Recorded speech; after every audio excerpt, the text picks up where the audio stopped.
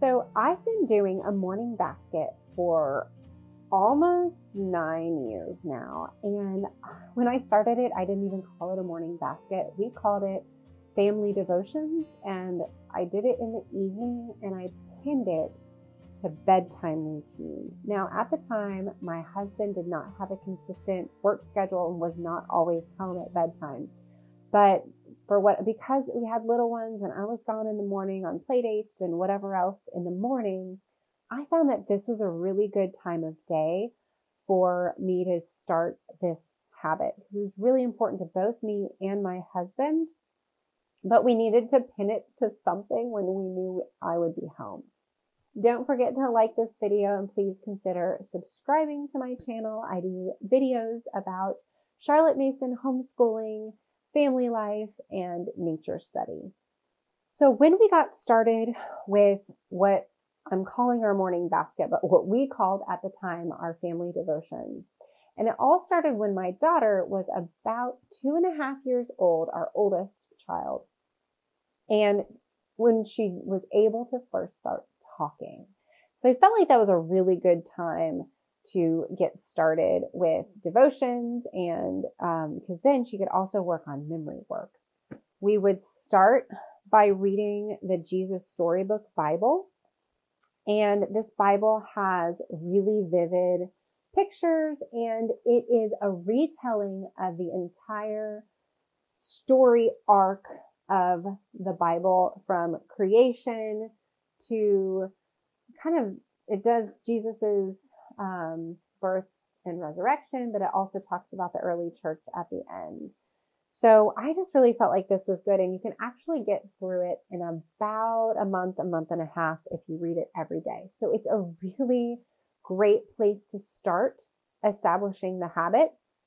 And then we moved on to this Catherine Voss Story Bible. This is a little bit more difficult language. It's not that much more difficult, but it has more stories in it. And this was a nice kind of transition. We probably took us, I would say, 5 or 6 years of just reading story Bibles before we moved into the main, like ESV or, just a straight reading from the Bible.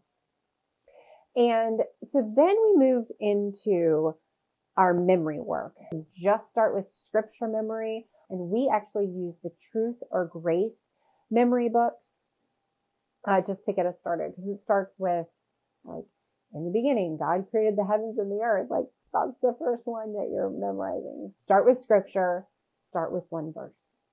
Easy enough. So I almost forgot prayer.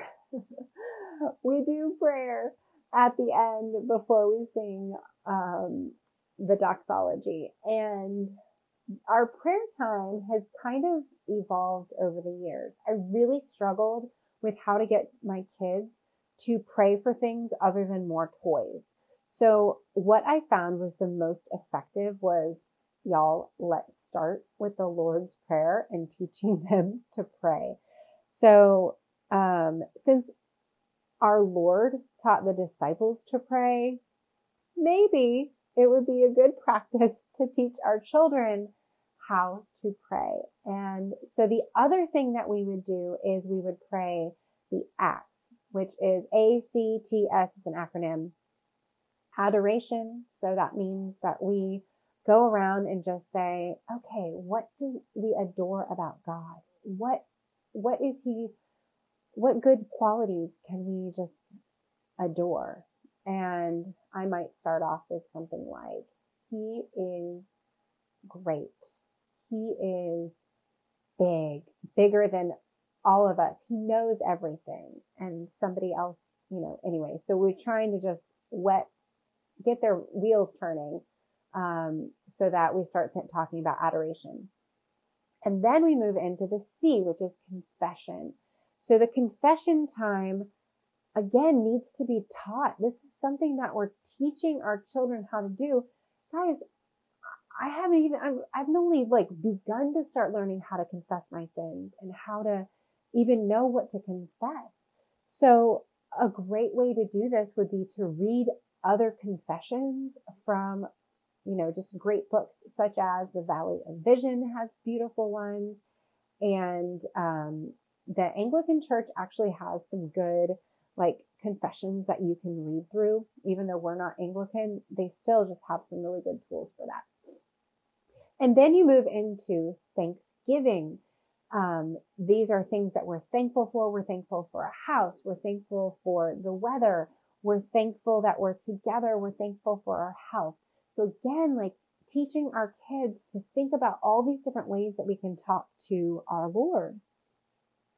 And then at the very end, we have this opportunity to do a supplication, is what the S is. So this is when we are asking God for things. We're asking Him to help us.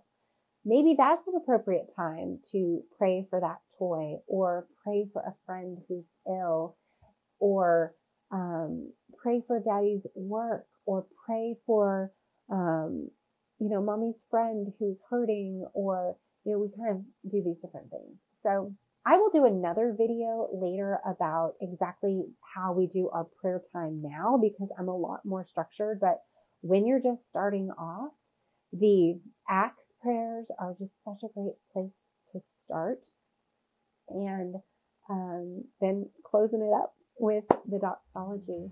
Let me know if you have any questions or how you're doing your family devotions, and if you also kind of call it morning time right now, or morning basket, or what you call it, but it kind of all is the same idea that we're teaching our children, we're passing on our faith.